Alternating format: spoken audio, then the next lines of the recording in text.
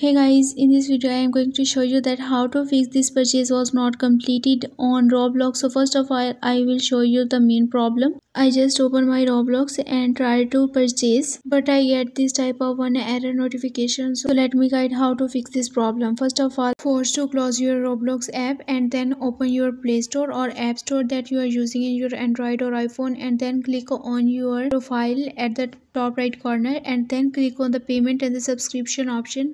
Now you have to just click on the payment method, and here you have to just click on the edit credit or the debit card, and here you have to just put all of your details about your credit or the debit card. After doing so, you have to just open your Roblox again and now try to purchase. This time you will successfully able to purchase this. Like I just click on the purchase option, and this time you can see that the processing has been started, and now you can add here your payment at the debit card. After completing the next steps, you can be successfully purchase the product. Like you can see that I have been successfully purchased this product. So I hope this video will be helpful for you. So give this video thumbs up and also subscribe my channel. Let me guide. If you have any question, you can leave a comment below. Thanks for watching.